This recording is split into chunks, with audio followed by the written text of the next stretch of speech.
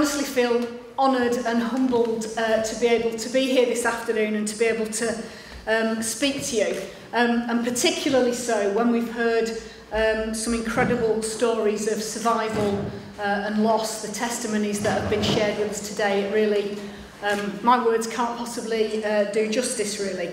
But I was really very pleased to be asked to speak today, and I haven't kind of got a very formal speech, because the reason I wanted to join you is that last summer I was very fortunate to have the opportunity to visit Rwanda as part of a joint delegation between the Church of England and MPs. So alongside some church leaders from Nottinghamshire, including the Bishop, Paul Butler, who's no longer our Bishop but has gone on to be the Bishop of Durham, but also Reverend Sarah Clark, who serves as a minister in Clifton in my constituency, and Poppy Richards, who's a constituent of John Mann in Bassetlaw, and there was myself and John Mann and another colleague of ours from North West, Graham Jones. And we went to look at the processes of peace and reconciliation that are going on in Rwanda and also Burundi, and to see what we can learn from those and how we can spread that good practice and use that information to ensure that other countries establish peace and go on to have successful development. You've seen from the film today, from the documentaries about Rwanda, what a beautiful, incredible country it is. It's called Mille Collines. It's the country of 1,000 hills, and it's really an amazing place covered in lush countryside, banana plantations, mangoes, pineapples. It's a beautiful place, and what's more is that it's a place of real hope for the future. We met very, very many Rwandans. I travelled right from the north of the country to the south of the country, obviously starting in Kigali. And everywhere that we went, we were welcomed by people to their villages. There was singing, there was always food on offer. People were incredibly hospitable. So whilst today is a day of remembrance and to look back, and somewhat a sombre day, it should also be a day of hope. We've heard about Rwandan youth, we've heard about that, but it's also, you saw from the films, of looking forward to the future of Rwanda rebuilding in a really positive way.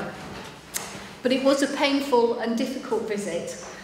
We started by visiting the Kigali Memorial Centre, which was established with help from the Aegis Trust, who of course are based here in Nottinghamshire, at the invitation of the Rwandan government and the Kigali City Council.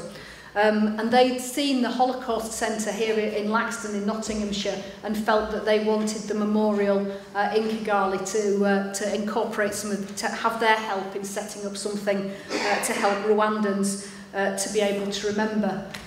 And I was reminded of what a small world it was when I was going around the Memorial Centre. In one part of it, it talks about other genocides and, of course, the Holocaust. And there was a photo there of a gentleman called Stephen Mendelsohn, who's from Sheffield. He's a survivor of the Holocaust. And I'd met Stephen when we did some work together after I'd been with students from Nottingham to visit Auschwitz. And the students from Trinity School invited Stephen to come and address their fellow students to talk to them about Holocaust. And it made me feel it was a very small world, even though Rwanda feels, to me, quite a different place. To many of you, it will feel like your sort of home and heritage.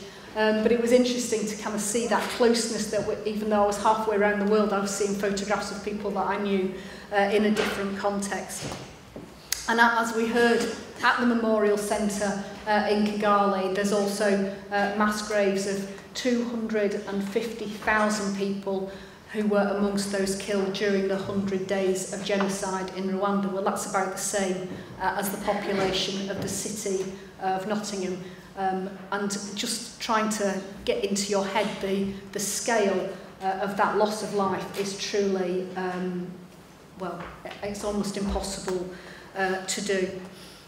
Over the days where I spent in Rwanda, I visited a number of the genocide sites. Those of you who were in the church this morning will have heard Reverend Harrison make reference to the fact that some people went to churches as places of safety and sanctuary during the genocide. Many of you will, of course, know this because you were there. And one of the places we visited was the church in Ntarama, where 5,000 people were killed. It's just a tiny building, and we heard from Eve and his story about how he survived as a young boy because a woman was brutally murdered with a machete, and she fell on top of him, and Eve survived because he was hidden underneath her body. And I can't even begin to describe how I felt standing in that tiny church in Rwanda, hearing Eve's story and looking around the room that's filled with the clothing of those who died, but also some of the bones and skulls of those who were there. It was so shocking, it was so horrific. I found that when I came back to this country, there were things that I didn't even want to tell people about because I almost wished they weren't in my mind because they were so awful. And for those of you who actually, I mean, this was 19 years after the events that I heard those stories and witnessed the place that some of those massacres had taken place. But for those of you who were there, who lost relatives and friends, I can't imagine how you could begin to deal with it. But painful as remembering must be, and painful as it was to hear those stories, we have to do that, because if we don't listen to the lessons, if we don't understand what happened and think back and remember, we won't be able to learn the lessons of history. And if we don't learn the lessons of history, we do, of course, go on to repeat them. And as we heard from Irina earlier, this isn't the only example of genocide in the last 100 years. We had the Armenians, we had what happened in Nazi Germany, we had what happened in Kosovo and Rwanda, and there are others too, unfortunately. But what we must remember is that we can all play our part in preventing such atrocities from happening again, and we must all play our part in building societies where everyone is respected so that these things can't be repeated.